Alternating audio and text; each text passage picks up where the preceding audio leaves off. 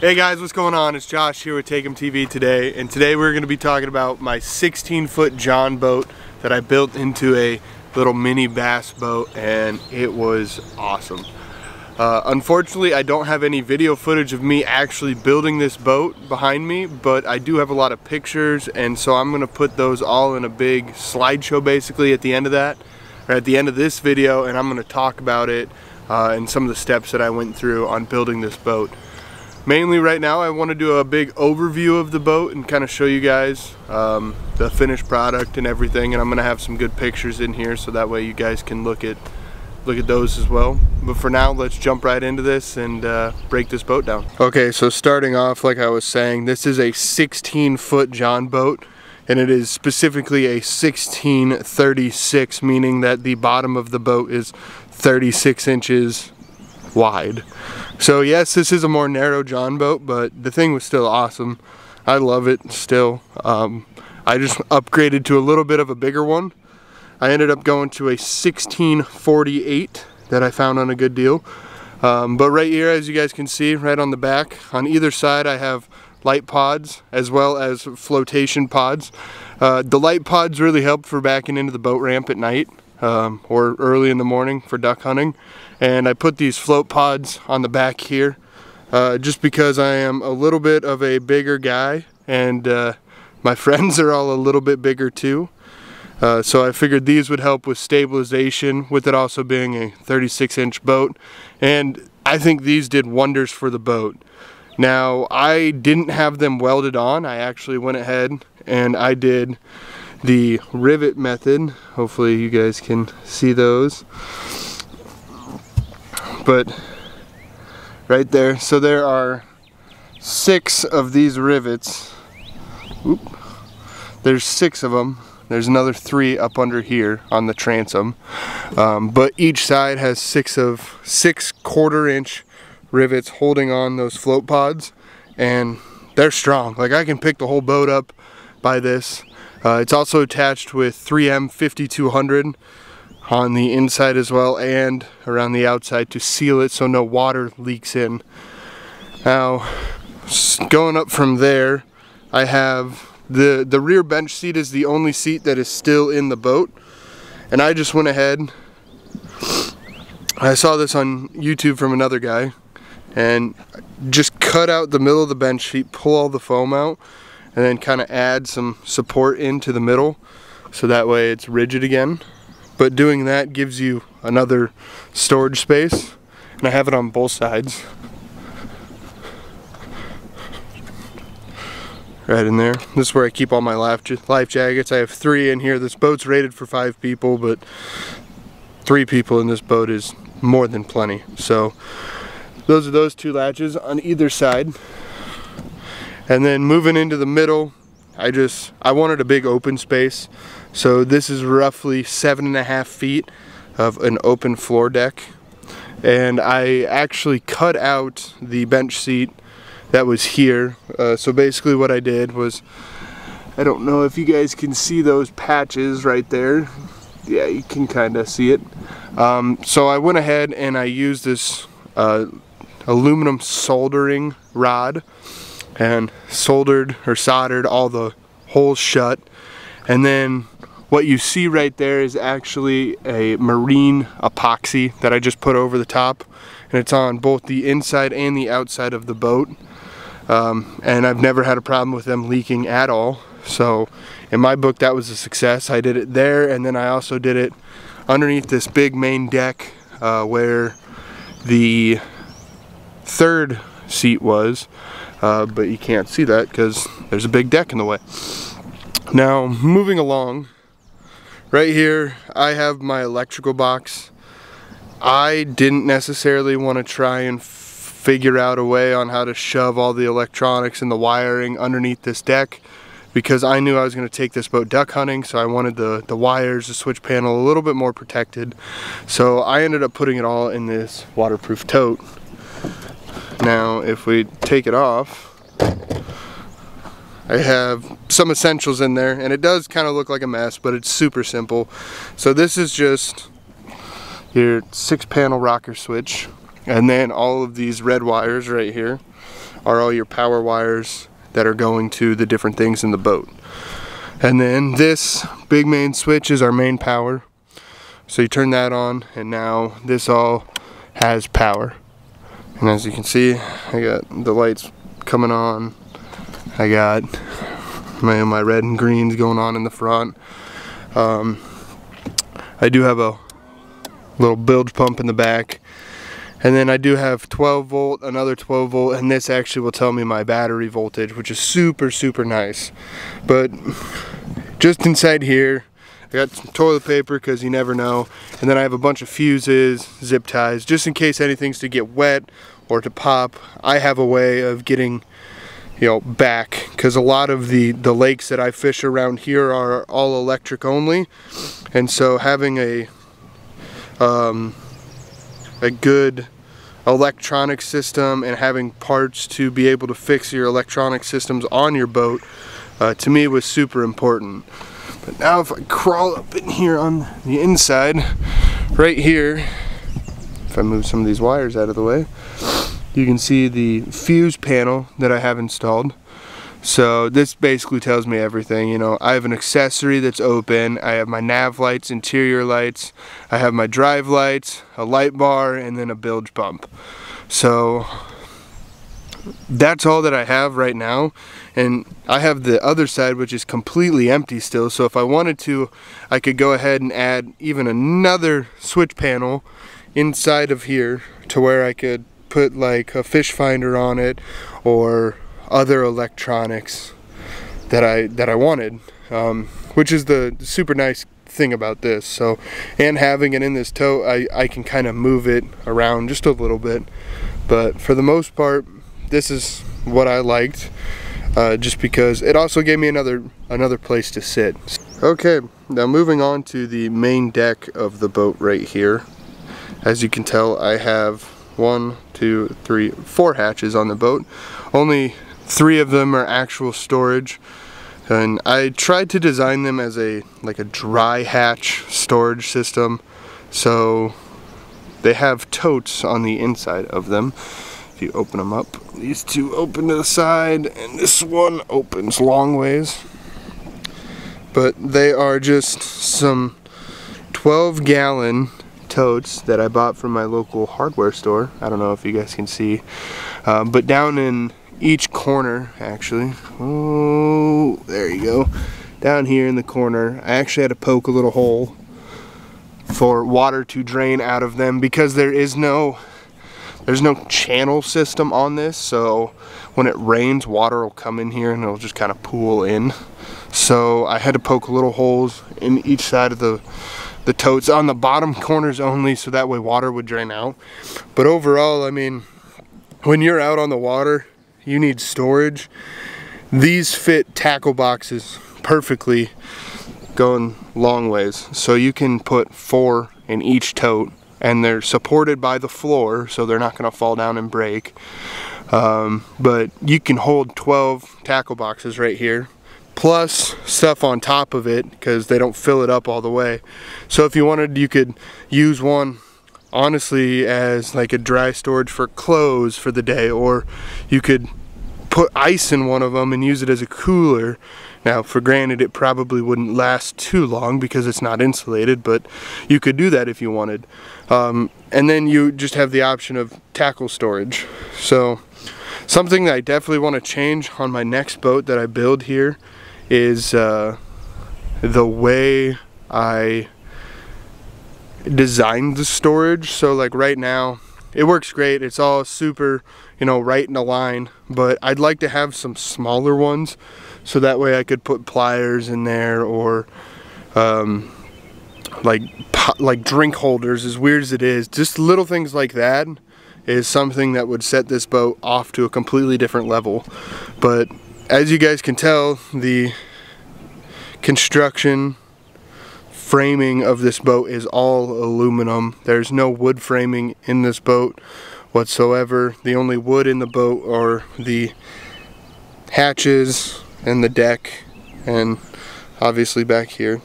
But overall, the wood held up great for a year. I'm starting to see little signs of wear and tear on it right now. It is a 3/4 inch 5-layer sanded plywood that I went ahead and painted with some oil-based paint to try and help the waterproof ability on it. Even though it's wood, even though it's painted, it's still gonna have some water issues. But overall, it's held up great. Like I've said in previous videos, I'm not a small guy. I'm 6'1", 230 pounds, and I can stand on these hatches all day. One other thing that I might do in my next boat build is, instead of just leaving them bare wood underneath, I might go ahead and put a little plate of aluminum or something there just to kind of help a little bit more. But then also doing that, you could run a gasket around the edges that I think would help water seal the hatches a little bit more. So then you're not getting water into the totes here. And then that could also be a good dry hatch system. Now I know Tiny Boat Nation, you know, those guys who build these professionally, they have really good videos out there on how to do waterproof hatches, you know, total DIY. And I watched a lot of those. I just didn't have the time to really try and do that to this. So I took their tote idea, their V1 storage, whatever, and I implemented it into this boat, and it works great. For just a little weekend warrior boat, little pond hopper, this thing is awesome. So for anybody that's wondering about that, there you go. Alright, so now moving on to the final compartment up here on the boat. This is where I have my battery storage. Now I run 2 deep cycle batteries. They are M27-DC batteries. Currently right now they're configured in a 12-volt option, but my trolling motor that I run is 24-volt. And I have a little fuse right there that I can switch a wire over to, and then my trolling motor plugs right into there on the deck. And then I have a Noco 2 battery Gen 5 battery charger. Thing works great, and I have a port right there so you can just plug an extension cord right into the boat and it'll charge these batteries up. Now these 2 batteries, I've been out on the water for 6.5 hours, almost an entire day, and these 2 batteries have ran great on the boat. Running a 70-pound 24-volt trolling motor, no problem, all day long. So you don't really need a huge battery bank in my opinion, but this is pretty much what you need right here. Now as you guys can tell, you can see a little bit more of the aluminum framing going on in this boat. And you can also see some random wires that I have in there. Those are wires for my light bars on my duck blind that I put on this boat for duck season. So I just kind of tuck them underneath the deck for storage purposes. But other than that, all of the wiring that you see right here is just for the batteries. And then I have this one little main power wire running all the way back down out of the side right here, and I have it protected by a little 3/4 inch piece of PVC pipe shoved in between the runners on the boat, and then that runs into our battery box. Now for all of the wiring in the boat that goes to items such as my nav lights, my interior lights, some bilge pump, light bars, all that kind of stuff, all of the wiring does run in these channels that I just took a piece of 3/4 inch PVC pipe and shoved in there. It's just protection for the wire, it's protection for you. Doing all of that work right there just allows the wires to be protected, and you don't have to worry about them getting caught or anything. So they just run right back here and they go straight to the pods, or they go right into my bilge pump. Now I have a 1100 gallon per hour bilge pump on this thing, and I've never had to use it. No matter what, guys, if you don't think you need one, please put a bilge pump on your boat, just in case you guys do hit a rock, you guys do hit a tree, something, you know, puts a big hole in your boat, you can at least try and battle your way back to shore rather than just letting the boat sink. This, in my opinion, is a huge safety device to have on any sort of boat. Please, please, please put one on your boat. Alright, now for the exterior of the boat, I just went ahead and I did a rattle can paint job on it. So the base is a Rust-Oleum can, and as you can tell, I mean, it's coming off in some areas. I've used this boat a lot this last year. It probably went in the water a good 30-40 times, whether it be fishing, duck hunting, whatever. But I'm honestly thoroughly impressed on how the paint held up for all the abuse that I put it through. Now for the camo pattern, I had one of my friends cut out just like a hex clad pattern, kind of like that right there.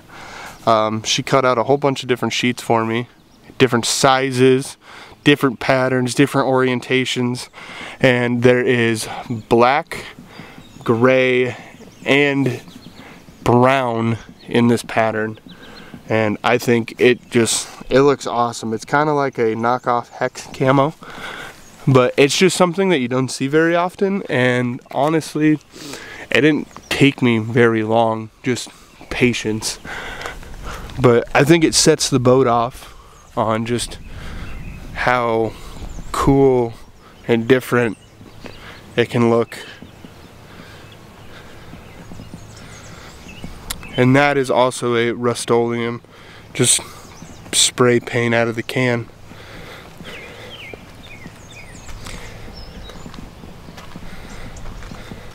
Alright guys, well that's going to do it for the overview on my 16-foot John boat, 2-bass boat right here. Like I mentioned, I also use this boat for hunting. So a lot of the pictures that I have coming up in this slideshow right after this is going to be me building a blind for the boat. That's what I took a lot of pictures of. But I do have some pretty good pictures on how I did the framing and the totes coming up too. So if you guys want to stay, check it out. It'd be greatly appreciated. If you guys have any comments on how I built this boat, materials I used to build this boat, how much it cost, the electronic system, anything, please just leave it down in the comments. I'd be glad to answer. This is a super basic build. I think it total cost me about $1,000 to build after I bought the boat for 500 bucks. So $1,500 boat build, it's not that bad. But yeah, like I said, if you guys have any questions, any comments, please leave them down there. I will respond to every single one of them. Don't forget to like, comment, and subscribe, and I'll see you guys later. Peace.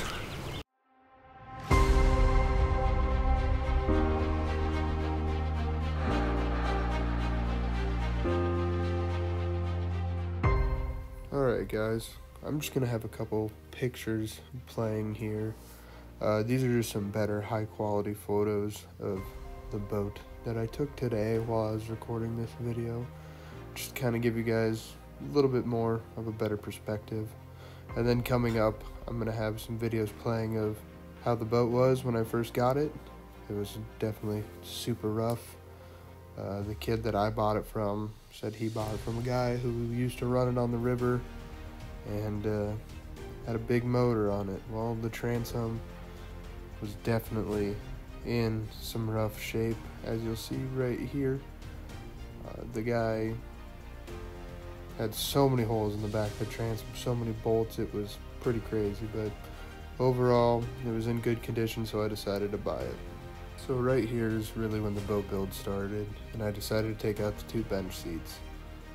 And then from there I went ahead and I painted it. I threw in the original aluminum framing. I doubled that up, but that's pretty much the basis. From there I went ahead and riveted on the rear pods.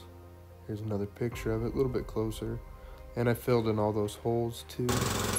And then I bought this mud motor off Facebook Market for 100 bucks. Worked great. The only problem that I ran into was it was a 6.5 horse.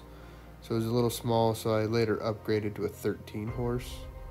And then this is just some of the pictures of the basic woodwork, cutting it out, made sure I labeled everything, and then made sure it was directional on where it was facing for when I put it back on the carpet.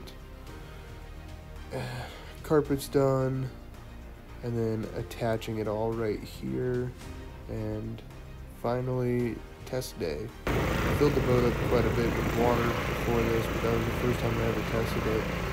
And then me and my girlfriend decided to take it out fishing last year, and had a pretty good time. We went out 3 or 4 times crappie fishing and slayed them. But I knew duck season was coming up here soon, so I decided to work on the duck boat side of it here.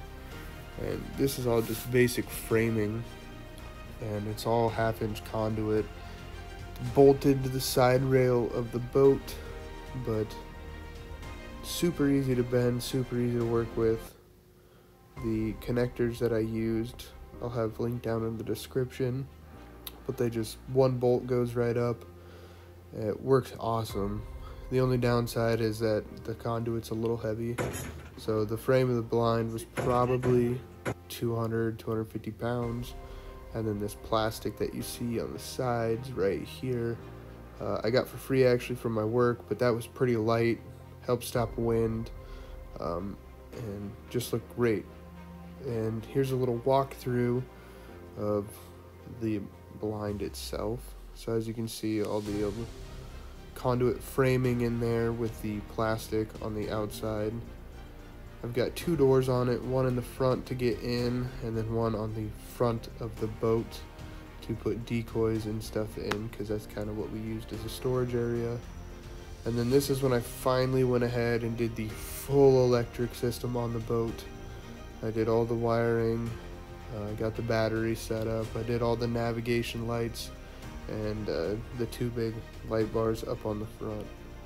But overall, it was great. Here's a good solid picture of the ending for it.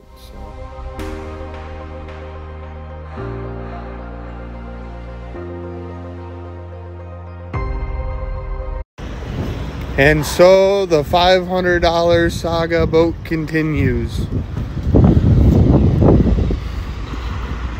Sheesh, she's a wide boy. Bass Tracker 3.